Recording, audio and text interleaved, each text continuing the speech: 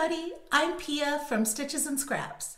Today I'm going to show you how to work the hem and bind off and attach the button on the Simply Sweet Raglan baby sweater.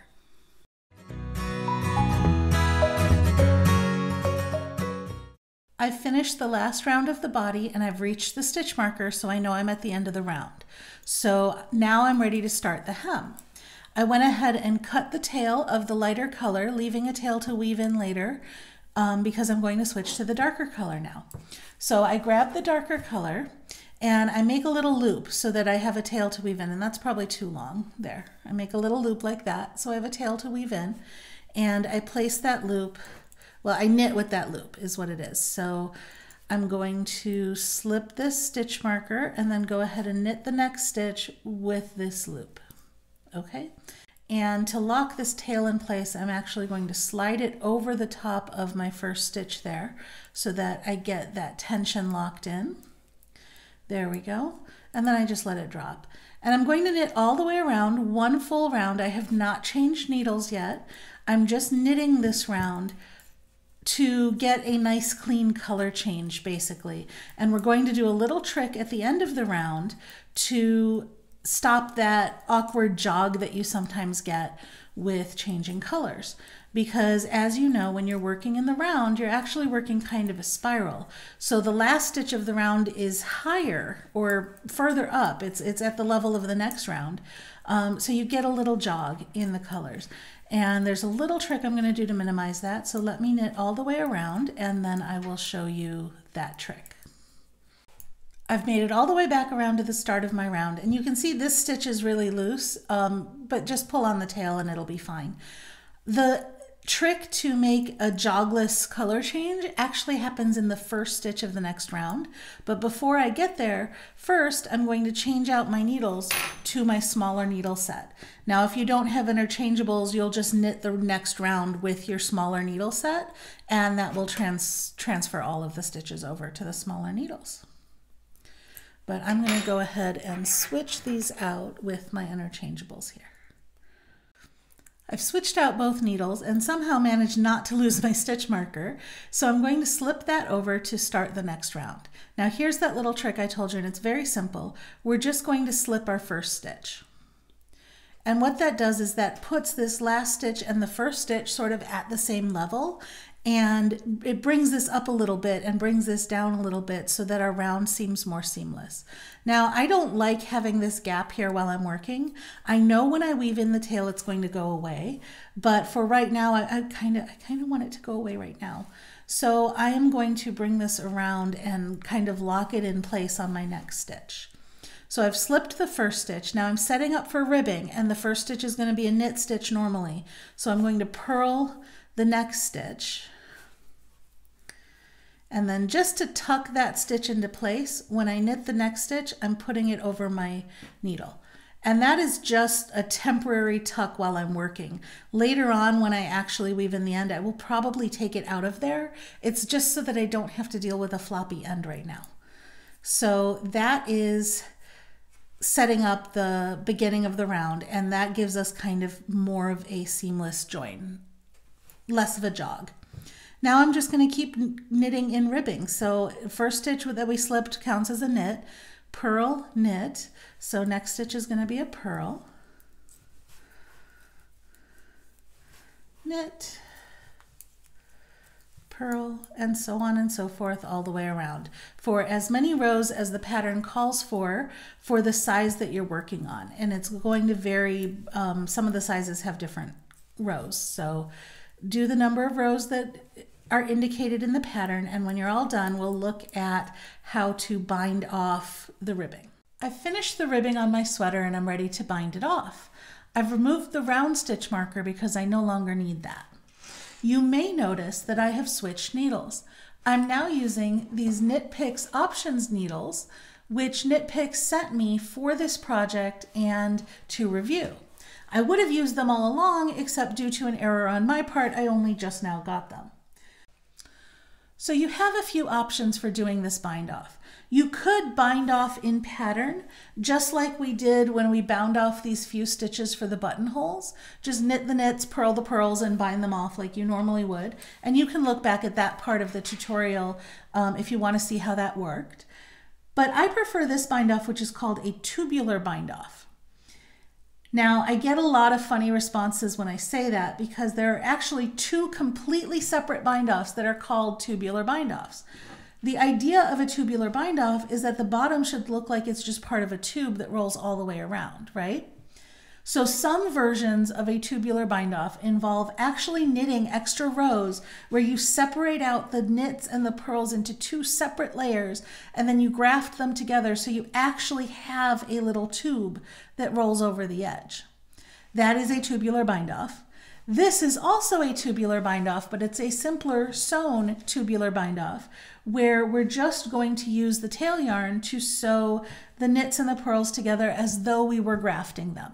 So this is also called a tubular bind off, but if you just Google tubular bind off, you're going to find different tutorials for different methods. So let's look at how to do a sewn tubular bind off. For this bind off, I've cut my tail into a length that's about 3 times around the whole circumference of the bottom of the sweater. If that's too much for you to work with, depending on the size you're making, you can do part of the bind off, then weave in a new tail and do the rest of the bind off.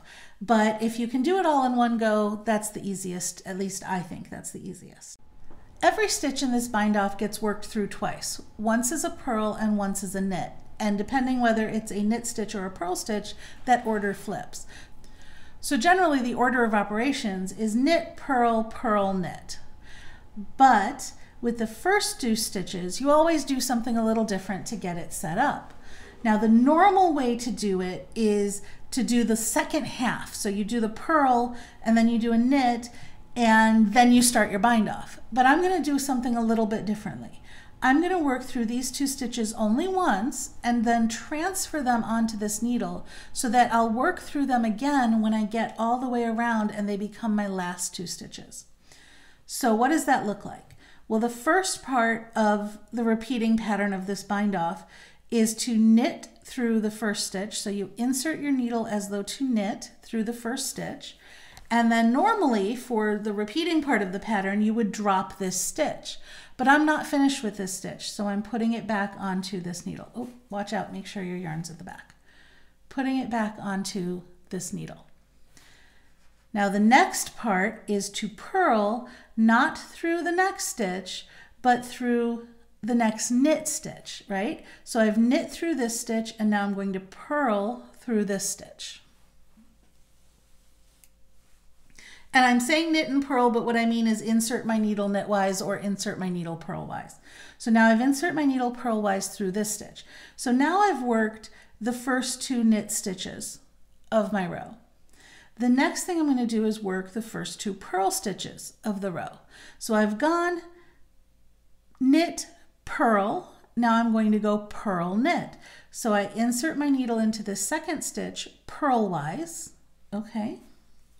Pull the yarn through, and now normally I would drop this stitch off my needle, but in this case I'm going to transfer it to the other needle because it's the first 2 stitches, it's the first purl stitch. Now I'm going to pull this needle out of the way so I don't drop any stitches because I'm not going to need that needle again until the end. So the last thing I did was a purl through that first purl stitch. So now I'm going to go ahead and work as though I'm knitting through this stitch, but I don't want to cross over this one. So what I'm actually going to do is bring my needle up between the stitches and then go into this knit stitch. You can do that as 2 separate parts. You can bring it up between the 2 stitches to get it to the front again. Okay. And then you can knit through this stitch if you'd like, or you can do it all in one motion. It really depends on what's more comfortable for you. So now I've moved the first 2 stitches over and I've worked into the next 2 stitches once. Now we're going to work into these 2 stitches again. And here's where we get the repeating pattern and you can get into a real groove with this, and it goes knit, purl, purl, knit. So first it's knit, and then drop that stitch off the needle, and then purl, and don't drop that stitch off the needle. Okay, so that's dealing with the two knit stitches. Now you purl and drop that stitch off the needle. Then you're going to come in between the stitches here and you're going to knit this one. Okay. And I have a much more robust tutorial on this using yarn that's not quite as dark. And I will link to that in the description on this video or in the blog post if you want to see a much longer and more robust tutorial on doing this bind off. So now I've got my next two stitches. Okay, so again, knit through this knit stitch and take it off of the needle. Purl through this knit stitch. See how I've skipped that purl, right? Purl through this knit stitch and go ahead and pull my yarn through. Now I do the purl knit. So I purl through this stitch, bring my needle up from between the two stitches and knit through this stitch. Sometimes this is tight, and if it's tight, go ahead and bring your needle up all the way and then do the knit part. Whatever is more comfortable for you, more steps or lumping it all together, twisty into one step.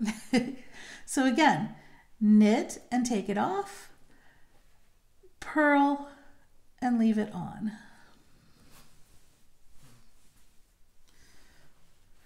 Purl and take it off, and then come up between the two and knit and leave it on.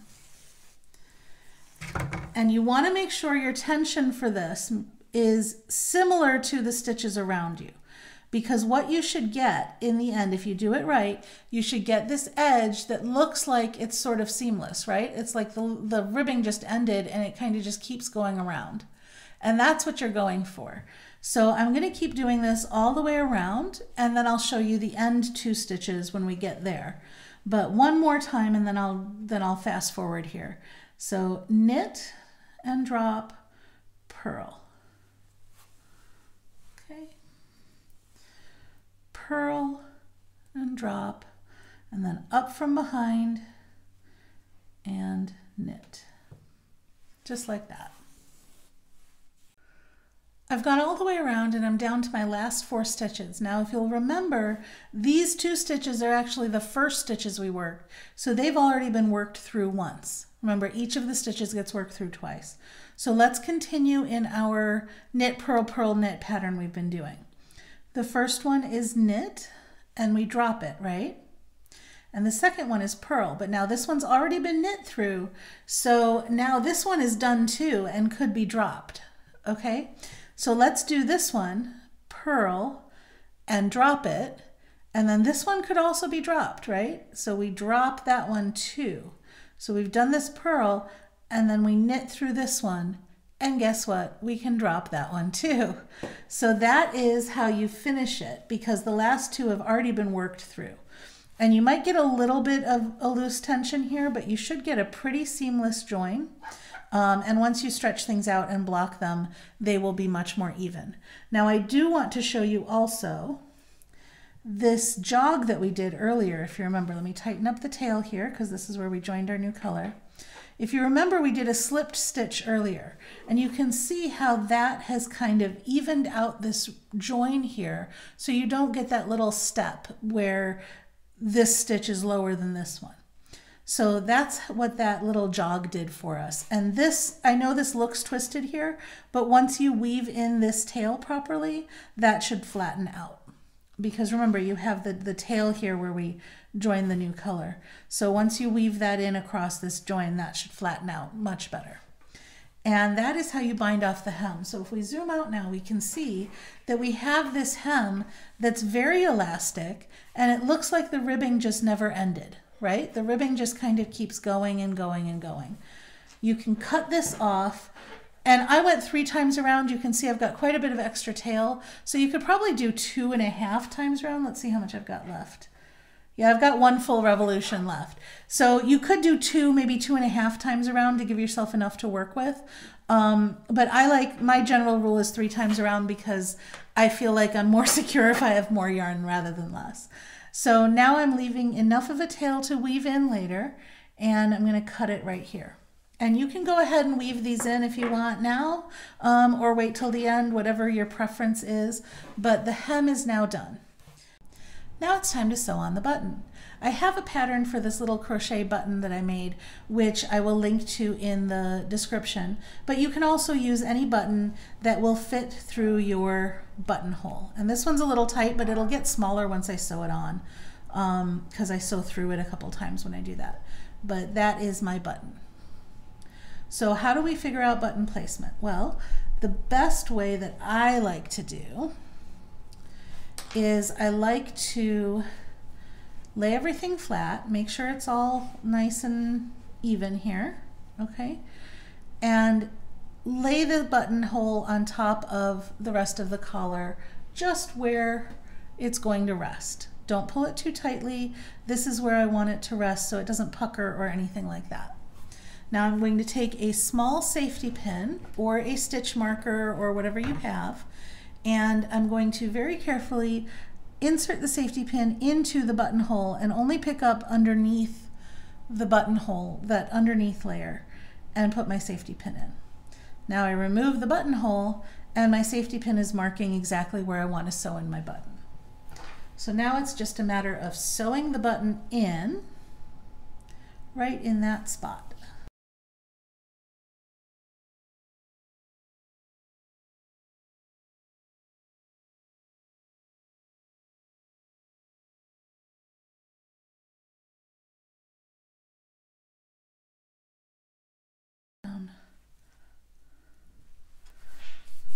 And then I'll weave in those ends and I will have the button attached. And there we go. That is my button completed. So in our next step, we will be picking up stitches from this raglan edge, the ones that we put on waist yarn. We will be picking up these stitches plus a few underarm stitches to start working on the sleeves.